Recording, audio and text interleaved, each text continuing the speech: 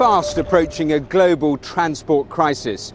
As more people need to travel further and faster than ever before, conventional trains, planes and automobiles simply won't see us through future decades. It's the end of the road for transport as we know it. And the question is, what will come in its place?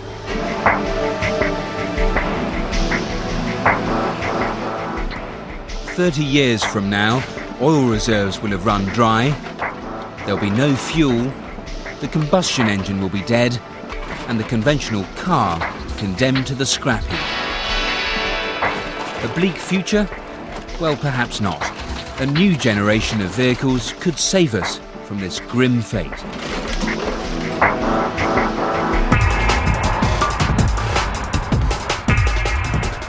I like this car. It's very quiet. The response of the accelerator is very good. This car drives like any other. Its top speed is 150 kilometers per hour, and it can travel some 450 kilometers before it needs to refuel. But when it comes to the engine, it has more in common with the space shuttle than its petrol-powered cousins.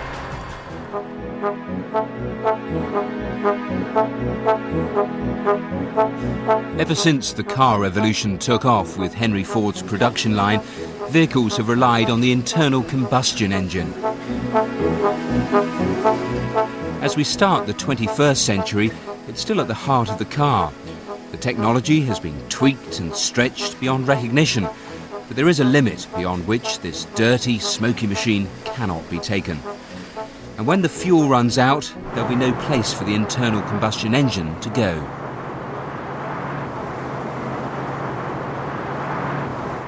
And that's where the Neckar 4 comes in. It's the latest in a series of alternative power cars to be developed by Daimler Chrysler. It's an electric car, but unlike any that has been seen before. Until now, these cars have been weighed down with heavy batteries. They can manage only low speeds over short distances and need to be recharged for long periods. So Daimler Chrysler decided to take a different approach. What if the electricity was made on board the car itself? And what if it could be generated using the most abundant fuel of all, hydrogen? We need here no fossil fuels. It means so long we have water energy, the sun is shining, we can produce the hydrogen. And in the same time we don't pollute the environment.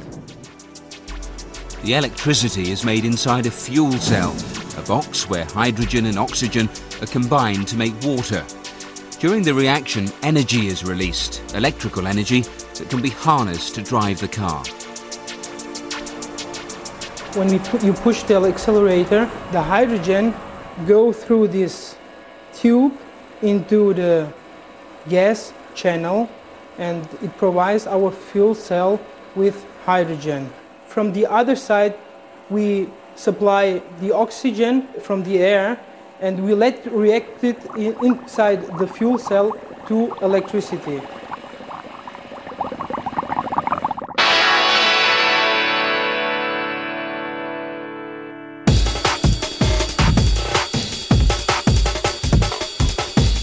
Fuel cells are simple, efficient and pollution-free. Powering them requires only hydrogen obtainable from water and oxygen from the air.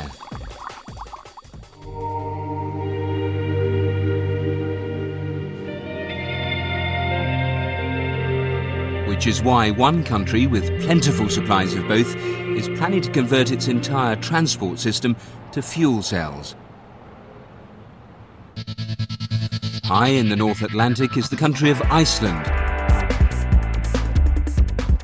A clue to why they're thinking so radically can be found on the farms of men like Olaf Eggersten.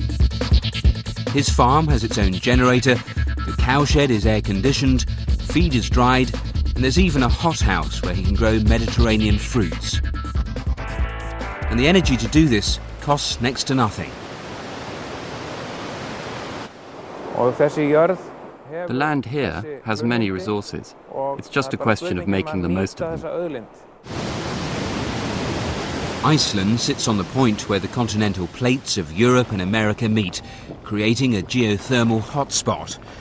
Steam and water bubble out of the earth, providing both heat and energy to drive turbines.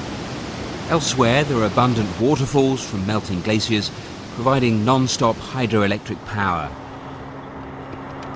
Iceland already generates 2/3 of its domestic power from these waterfalls and geysers, yet this uses just 1% of the country's natural resources.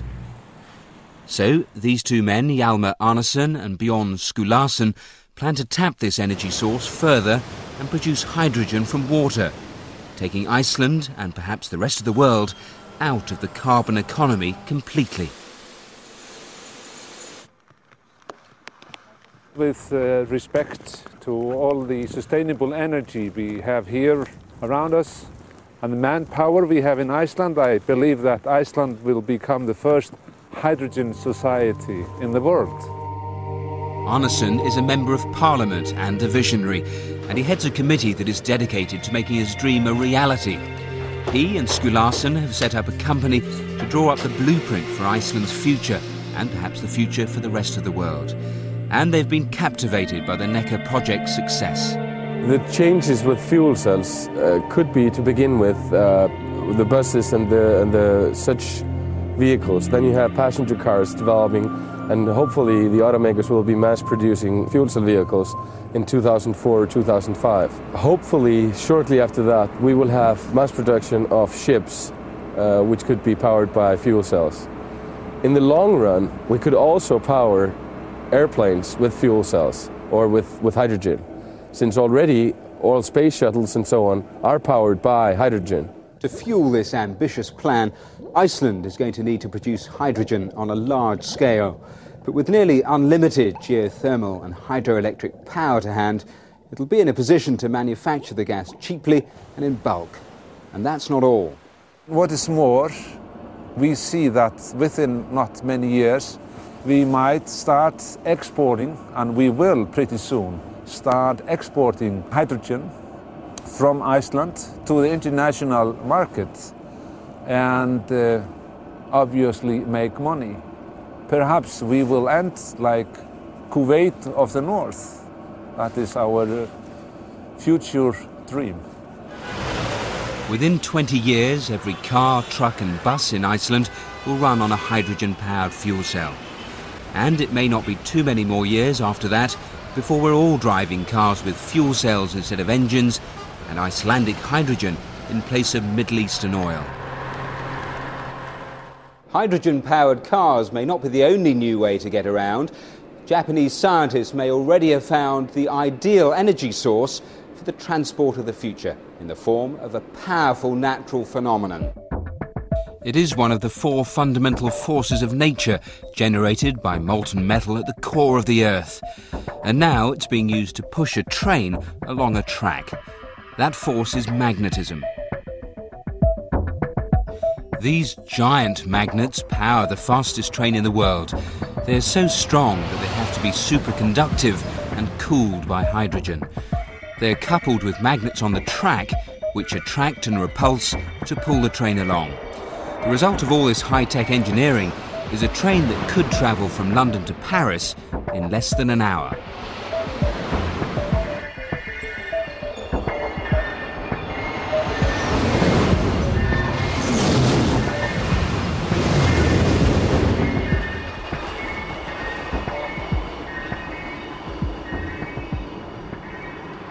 We have developed the maglev with a top speed of 500 kilometers an hour for commercial use. This system's target is to compete with domestic flights, which connect the big cities. The maglev system will cut the journey time between the cities of Tokyo and Osaka to 1 hour, quicker than an aeroplane. I'm sure this system will be adopted in the future.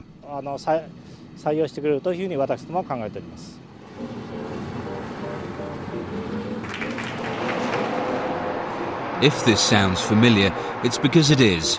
Magnetic trains have been around since the 1960s. The desire for high-speed intercity links pushed everyone to look for alternatives to the traditional rail system. A floating train seemed the answer. Using magnets to levitate the vehicle above the track removed friction, and the electromagnetic repulsion that drove the train forward was pollution-free and virtually noiseless.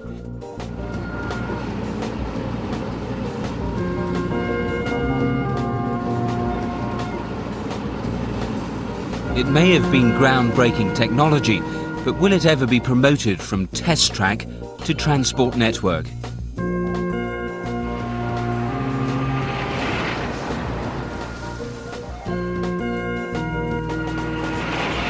In 30 years of working with maglev, Professor Tony Eastman has closely followed its development.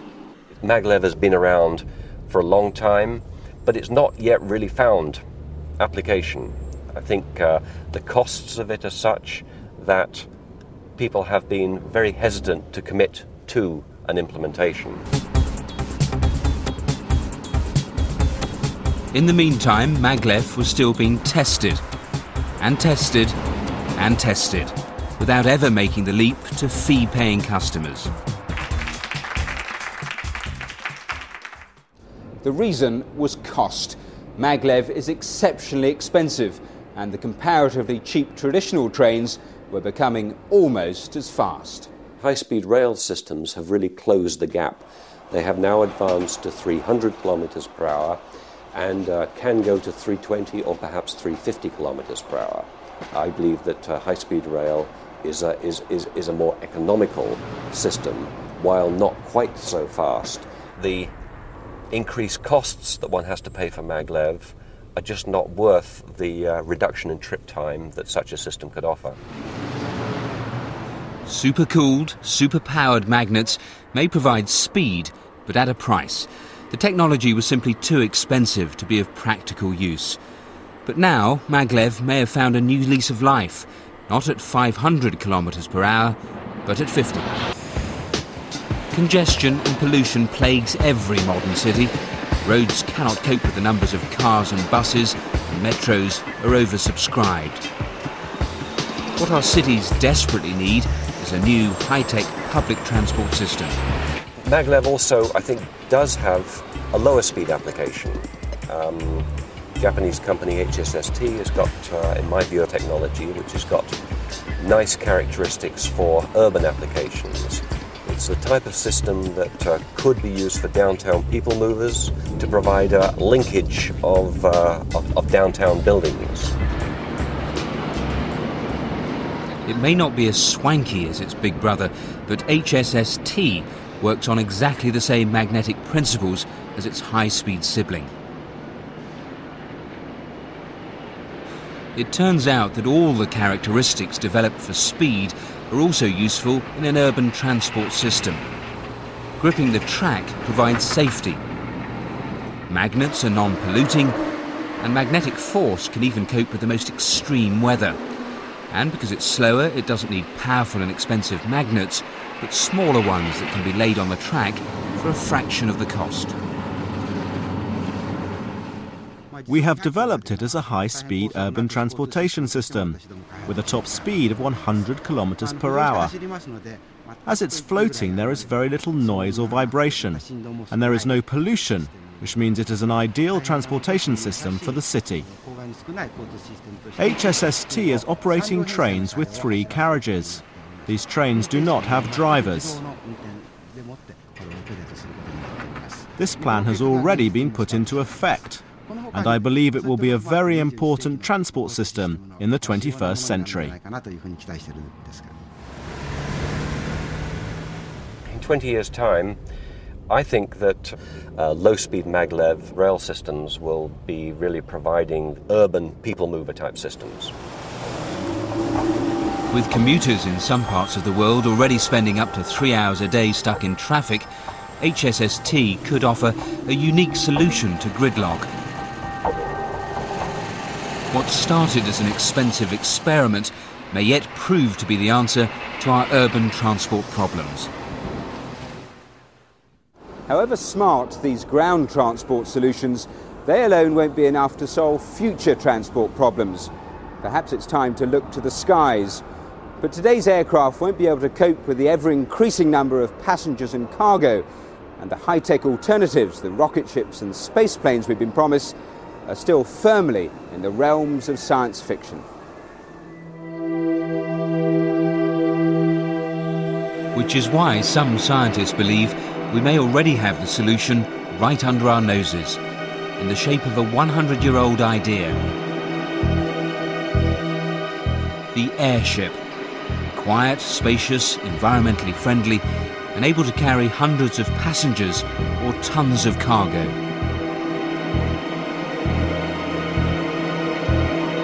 A new era in giant airships is beginning back at the Zeppelin factory in Germany with the revolutionary LZ-N07.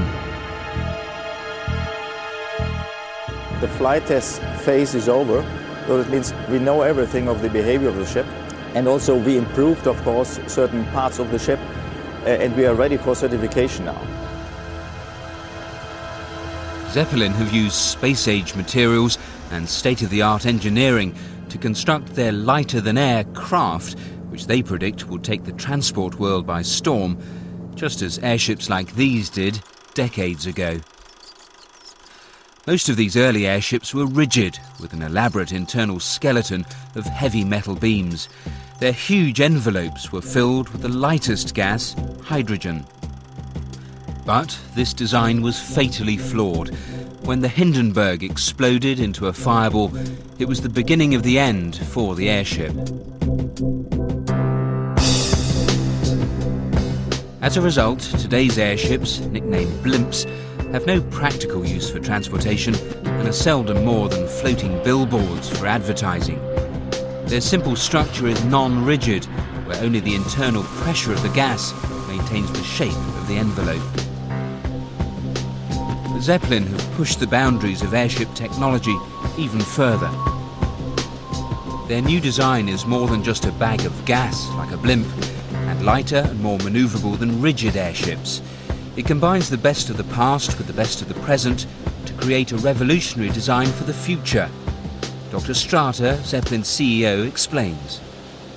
This is a totally new approach, of course. The old Zeppelin was a rigid structure. The disadvantage of this structure is, of course, the weight. And if you're going to the aviation, always weight is a critical parameter. And therefore, we looked for extreme lightweight design and construction. This is carbon fiber, and that's the lightest material. And that means most of the parts are used from this or made by this material. And the rest, where we need another stiffness parameters, is made from very light aluminium, of course.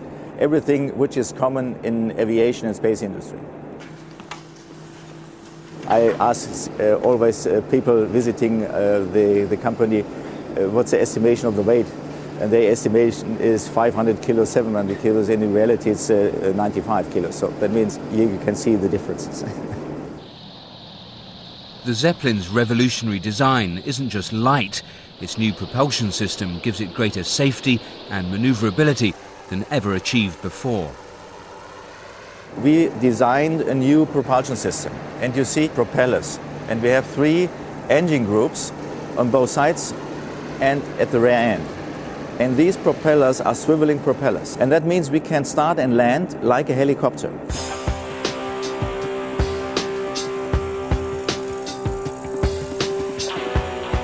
This increased manoeuvrability, together with a state-of-the-art cockpit, makes the once dangerous takeoff procedure now both safe and simple.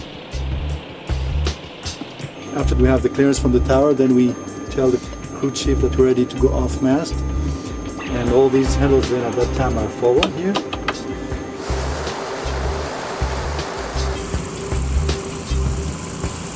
And then as we're ready to take off, we lift the vectors and give power with these. Then the ship lifts almost vertically. Zeppelin's new airship can transport 12 passengers at cruising speeds of 80 miles an hour. Future models could carry many more. But when it comes to solving future transport problems, Zeppelin's new passenger model is just the beginning. The real challenge for the future is cargo transport. If the burden of moving goods and machinery around the world could be taken off the roads, it might make travelling for the rest of us much more bearable.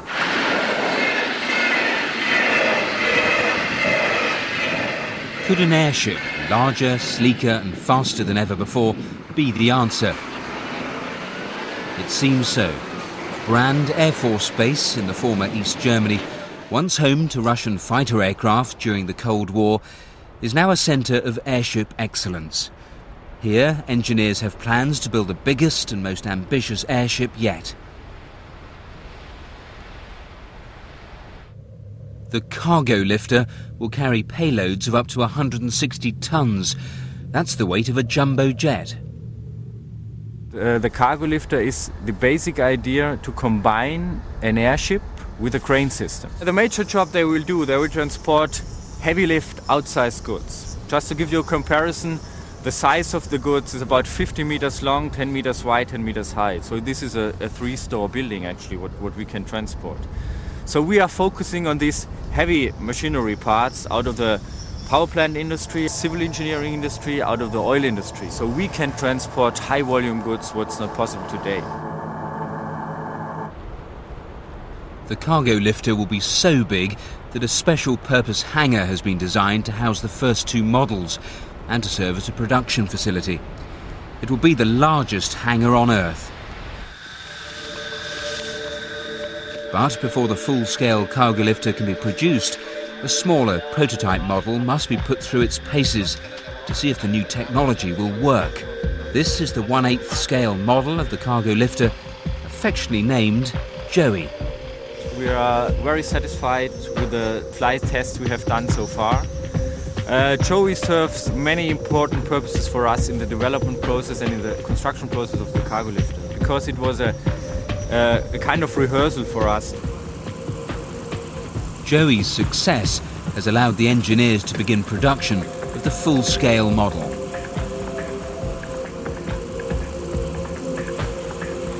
These airships will provide an environmentally friendly, efficient and elegant way of ferrying vast cargoes around the world. Relieving the pressures on ground transportation could yet see the return of giant airships to our skies.